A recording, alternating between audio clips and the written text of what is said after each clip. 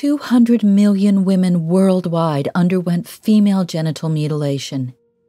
The procedure is often transported as the passage from girl to woman, as a celebration. I woke up that morning, people were cooking, my mum had her usual caterers in the house, and I remember thinking, it's not my birthday, Dad's not in town, what the hell is going on? It was only until I heard my sister screaming around the other side of the house that I knew something horrible was happening. But to the survivors, the ritual is no celebration. She slowly slid down my body and ended up where my vagina is. She took hold of what I now know to be my clitoris. She took that rusty knife and started cutting away, inch by inch.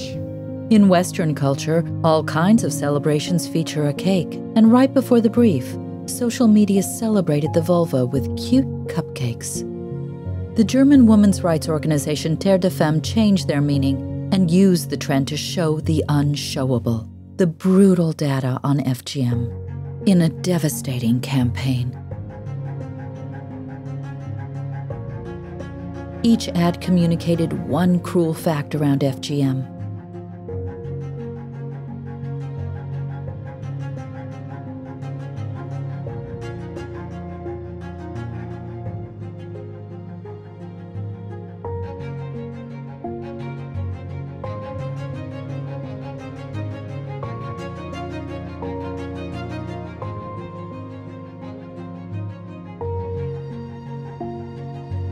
The assets redirected the users to a microsite with further information as well as a live speech.